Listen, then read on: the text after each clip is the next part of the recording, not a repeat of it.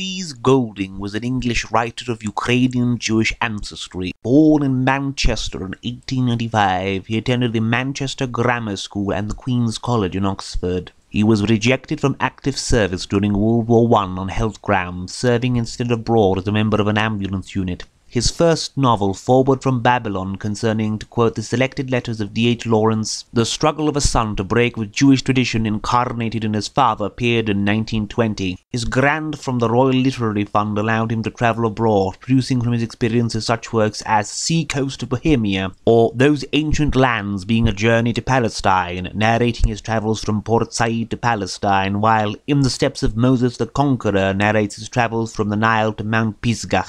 A frequent visitor to Israel, he wrote on the English Jewish community, "We English Jews belong to the Jewish race, not the Anglo-Saxon race, but we belong to the polity of Englishmen, and our fathers, brothers and sons have died for England without making any more fuss about it than a Mayfair duke or a Dorset peasant." Golding wrote more than 30 novels and died at Manchester in 1958.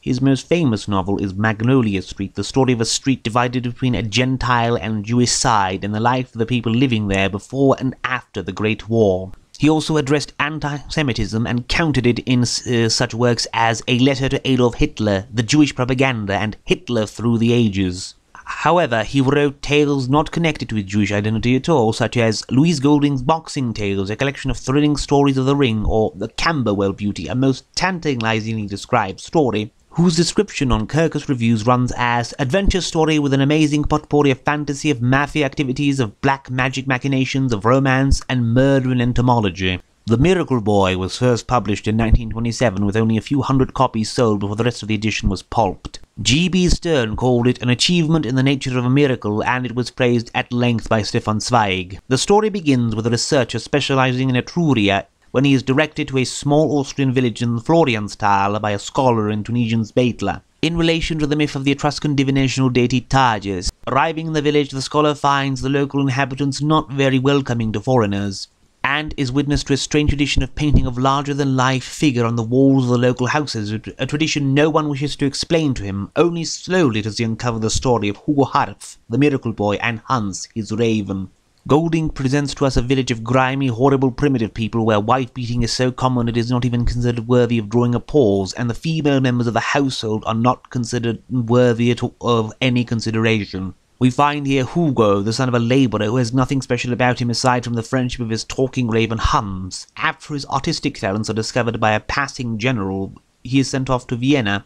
However, his dreams of artistic success are squandered when he arrives in a town dying of hunger when no one cares for his introductory letters from generals, a result of the ongoing World War. The great lady to whom he was sent with an introductory letter only cares about whether or not the peasant appearing at her door is going to sell her some potatoes. The horrible, self-consuming hunger of those days releases something inside of Hugo that results in him being able to commit miracles.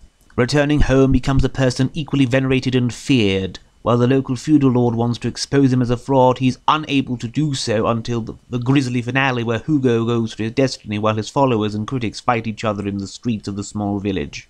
A result so devastating that their local feudal lord had not been seen in the village for many years when the researchers finally arrived in the town.